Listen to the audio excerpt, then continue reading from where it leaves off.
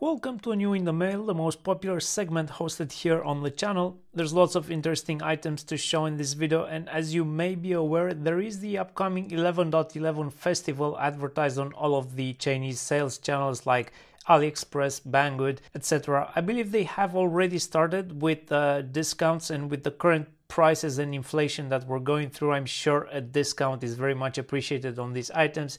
So as a good salesman would say, don't delay, place your order today. And I'm gonna start the video with this interesting pocket type flashlight. And this appeared in the product recommendations and I immediately had to order one. It's just this nice compact form factor. It's partially made out of plastic for the actual LED light enclosure, and it's got this metal carabiner style attachment with a bottle opener feature. It's got a magnet on the back plus this tilt adjustment. It's got an internal rechargeable battery rated for 650 milliamps. It's got this USB Type-C charging port underneath this protective rubber cap. It does come with a short charging cable, but in my humble opinion, these should be banned. They only generate frustration and e-waste because they often contain just the power leads, the 5 volt and the ground leads, so you end up in frustration trying to use one of these for a different purpose at a later point. The LED is a cob type and it's got 2 colors. And by the way, this unit comes in a few different variants. Mine is the Type B as advertised by the seller with 2 colors and 4 modes. That means I get a white on high intensity, a white on low intensity, constant red and flashing red. It's very bright, it's painful to look into this cob. I wouldn't advise you to try that. They say this is gonna get you about 1.5 hours on full brightness and 2.5 hours on low brightness mode for a full charge. I very much like the unit. I will be hanging this off my backpack when going for a hike or something like that, and a link to this will be placed in the description below the video. The sponsor of this video, PCBWay.com, a professional PCB manufacturer with excellent quality and fast turnaround times, is running their 5th annual PCB design contest. So if you have some PCB designs that you would like to submit, why not do it for a chance to win one of the juicy cash prizes? You could also try them out for many of their other services like 3D printing, CNC machining and manufacturing services in general. Check out their website linked below. My next item is a bit of a disappointment because this should have been this nice aluminum made bench tool holder rack thing, but upon receiving it I realized it's not aluminum, it's made from a steel sheet that has been cut, folded and then spot welded, which in itself is not a bad thing because it brings some weight to the holder, which is good. But look at how this has been folded and spot welded. It's totally skewed and bent and it just doesn't look nice. It's still functional, but disappointing for the $20 I spent on it. There's different versions of this with different heights and hole sizes, so you have to get one that's appropriate for your use case. The one I have here is 40 holes by 13 millimeter diameter, and I have another model ordered which is cheaper but is made out of plastic, and we'll see how that turns out. I mean, if you don't have a problem with the way this arrives, yeah, it's still functional and can provide you with a nice way of storing tools on the surface of your workbench, but that's going to be up to you to decide. As you may be aware, I have been a happy user of the best brand stripping tool, model number 5023. It's the basic model with different AWG wire size holes, but it has served me well and I keep it on the workbench all the time. This tool works for AWG 30 up to AWG 20, which is like 99% of the use cases for the type of work that I do. However, there is that occasional job where I'm using thicker than AWG 20 wire, and for that I do have a few other insulation stripping tools, but I just wanted the companion to the best tool that is just simple to use. I wanted to have the model, the same model that does the thicker wires. So I ordered the model number BST 5021, which you can see here. This one does AWG 22 down to AWG 10. And now I should be 100% covered for the wiring jobs that I do on my workbench. I like these wire strippers very much. They're cheap and reliable. They get the job done. So I highly recommend these if you're looking for some simple wire stripping tools. Get both of them from the start so that you're covered for a wide range of wire thicknesses. My next item is a set of these sewing threading rolls. These are advertised as extra strong upholstery thread for outdoor use, made out of nylon. These are 500 meters long per spool, and I don't know what the numbers on these label tags mean, but they maybe are referring to the number of strands and the strength of the thread. If you know what these numbers mean, please let me know in the comments below. Like I mentioned in a previous video, I will probably be getting a sewing machine, and as my viewers suggested in the comments, I'm looking at a used professional machine, as that will likely be getting me optimal results for sewing thick materials and using thick thread like this. So I got these threads to have something to work with when I will be purchasing my sewing machine. Next up, I got a waterproof pouch for storing valuable items, and as I mentioned in a previous video, this year I've started kite surfing, so I need a way to safely store my car key when I'm on the water. And there are the large pouches, like they're made for smartphones, but that's just too big for my purpose. So I searched a lot on AliExpress until I was able to find this model, which is probably half the size of the smartphone pouch model, but still not as small as it could be for just storing a car key. Ideally, the pouch that I'm looking for should be half the size of this and have a slimmer closing mechanism so that it doesn't bother me when I'm storing this under the wetsuit. So if you are aware of smaller pouches, please let me know in the comments below. There is this one model selling on Amazon that would be the perfect size and meets the criteria, but $40 plus shipping plus import tax for a key pouch seems a bit much, so this will have to do for now. I never had a multimeter belt or magnetic clip. Even though I own a decent number of multimeters, I never got one included in the default package, and I never needed to use one because I don't usually do field work. But recently a friend of mine asked me to take a look at an installation in the field, so I grabbed my trusty Fluke 87. I think I also grabbed my O1 HDS242 portable scope, and to my surprise, due to the position and the way the electrical panel was wired, I had no place to actually put the multimeter or the scope, and I needed to use both my hands for probing, so that was a bit disappointing, and I decided to order one of these multimeter straps from AliExpress, and I paid just under $10 for this one. And although the product description shows very clearly what you're getting, I was kind of expecting to get some kind of a clip attachment to attach or detach easily from the multimeter and maybe allow it to spin on this connecting point. But with this option, which is the cheapest one at $10, you only get this Velcro strap. So you have to slide this through the multimeter attachment and use it that way. But I won't be keeping this one attached. It would be getting in my way for most of the work that I do. But it does get the job done. It will be there in my toolbox if I ever need to take a field trip again. By the way, the magnetic attachment is at this end and it works really well. Next up, here is another fail moment for me when ordering stuff from AliExpress and not reading the full product description. This is once again something that popped up in my recommendation list, a magnetic field viewing film, which should help you spot magnets that are maybe hidden inside the product or in general magnetic fields.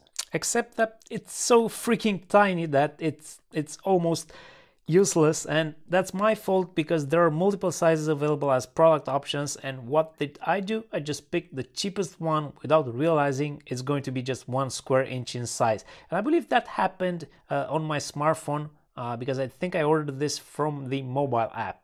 And I don't remember this precisely, but I think I did the exact same thing a few years back, and I think I still have another one of these small patches somewhere in my lab. And what a facepalm moment. Anyway, a link to this will be in the description of the video. Just make sure you're getting the correct size for what you need. Next up, I got a couple more different sizes for these paper insulating washers, and I like them. They're super cheap. I just want to keep different sizes available in a kit. I mainly use these between screws and PCB surface when there isn't a keep out area defined on the PCB design itself, just to prevent the screw from scratching away the solder mask finish and maybe damaging tracks or causing a short circuit. Next up, I ordered a set of these metal panel indicator lights, and these are not switches, although you might think they are just panel lights. They have this metal case and they come in different colors. They require a 16mm diameter hole for install, and they come rated for different voltages from 3 volts all the way up to 220 volts. They work on both AC and DC, so they must have a rectifier bridge inside, because it doesn't matter which way you connect these up, they will still light up. They're also rated for IP66 waterproof rating, so that's pretty nice, and wide usage scenario for this. I'm actually building this activity board for my toddler, and I want to integrate a few of these lights. Obviously, with me being an electrical engineer, the board is going to have to contain some electronics, lights, sensors, so it should be pretty cool. Let me know in the comments if you'd like to see a video of me presenting that activity board. In a previous mailbag, I showed getting this wireless communication module based on the SI4463 chipset. This is running on 433 MHz, capable of up to 1 kilometer line of sight communication. Exposes a simple to use UART interface via the onboard MCU. But at that time I only had one module, which was pretty useless. Well, I ordered another one, it arrived pretty quickly, so now I have a working set. So this would be like your pretty cheap and convenient way of establishing some low bandwidth wireless comms for some sensor nodes over some pretty long distance. So check it out, a link will be in the description of the video. Also, for my activity board project, I was thinking I might need a very small audio amplifier to play some audio feedback, and I looked through my existing modules and I didn't have anything tiny that would work okay for like a half-watt speaker. So I ordered these two from AliExpress. The blue PCB is model number HXJ8002. It's a single channel, approximately 1 watt into an 8 ohm load. The input voltage range is 2 to 5.5 volts. Takes a stereo input, which I assume it mixes together for that mono output with a Class D architecture. The second one, which is the purple PCB, is based on the popular PAM8302 Class D amplifier chipset. Also a mono output, similar input voltage range of 2 to 5.5 volts. Rated for 1.3 watts output into an 8 ohm load. The only advantage that I see with the purple board is the adjustment pot, which might help you fine-tune the gain of this. Millimeter wave radar sensors are very popular these days, and I've been working on some projects based on one of these sensors, not this exact one, but it's part of my professional work, so I can't disclose that. But this one that you see here, it seems like a very popular hobby grade choice. It's a module from Highlink. It's the LD2410 part number, and this works at 24 GHz. It only has one TX and one RX antenna, so given the frequency, the number of antennas and its output power, this won't give you the ability to sense at more than a few meters. It won't give you the ability to sense things like a person breathing. It won't give you the ability to determine the position of a person on an X and Y plane. But still, it will give you the ability to detect a person's presence. And I wanted to test this to see if I can find the use for it in my smart home projects, just because of its high availability and low cost. Now, the nice thing about this is that it has a UART interface, so you don't have to mess with all of the lower level stuff. It just gives you a UART interface via the onboard MCU, and you pretty much get the data that you're interested in, if a person is present or not, via that UART interface. I also ordered another model which did not arrive yet. That one showed 4 antennas, but they seem to be coupled together 2 by 2, so that might not be able to provide any extra positional data, but just more sensitivity. And here is another curiosity find which AliExpress showed in my product recommendation list. This is an array of 4 photodiodes, and there is a small protection film over it. They're calling this a 4-quadrant photodiode, and the part number for this is PDA5927. But there are obviously a bunch of variations to this in size, array configuration, shape, wavelength, sensitivity. But this one in particular works between 430 nanometers up to 1000 nanometers with a peak sensitivity at 940 nanometers. And this being the infrared spectrum. I don't do any work currently with optics, lasers, infrared stuff, but I imagine this could very well be used as part of an alignment system maybe. I don't know, I would really appreciate your feedback in the comments, but I'm thinking if you shine a laser at this thing, you would be able to align that beam based on sensing where it hits in this matrix of 4 photodiodes.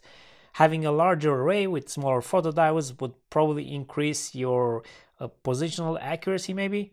Although even with these 4 photodiodes, you should be capable of positioning a laser dot right in the middle of those 4 photodiodes. So yeah, this is an interesting find that made me wonder what this could be used for. And the last item in this mailbag is a very interesting set of copper pads for PCB repair.